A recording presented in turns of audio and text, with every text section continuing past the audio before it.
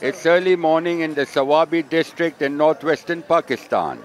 Health workers accompanied by armed police officers are going door to door as part of a polio immunization campaign. They administer the oral vaccine to children younger than 5 and mark each house to keep track of the numbers. It may look like a simple process, but the work is risky and the pay relatively poor. Some health workers and polio survivors say they receive only $5 a day and no transport or health benefits. This is the only job we have to earn a living for our families. Administering the drops is not easy. We are under constant threat of being attacked, even killed. But we don't have any other option. Either we're killed in the field or we face economic hardship.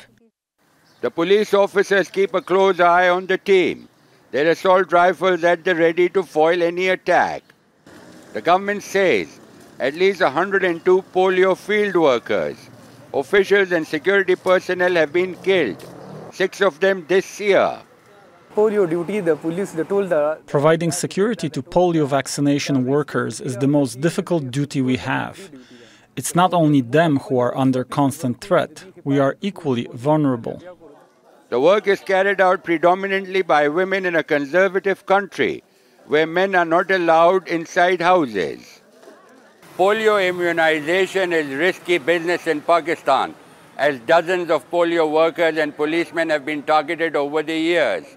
But that has not dampened their spirits in a bid to come to grips with a virus that is still endemic in Afghanistan and Pakistan. The Prime Minister recently chaired a task force meeting along with philanthropist Bill Gates, whose foundation is funding the campaign. He says he's committed to rooting out the virus. We were almost close to wiping out polio from the face of Pakistan. But then suddenly, unfortunately, things took a negative turn and it has again come back in certain parts of Pakistan. But that does not mean that we have failed in our efforts. However, scientists have cautioned the large population, cross-border movement and vaccine hesitancy are challenges to completely eradicating polio. Kamal, Hyder, Al Jazeera, Swabi District, Khyber Pakhtunkhwa Province, Pakistan. Make sure to subscribe to our channel to get the latest news from Al Jazeera.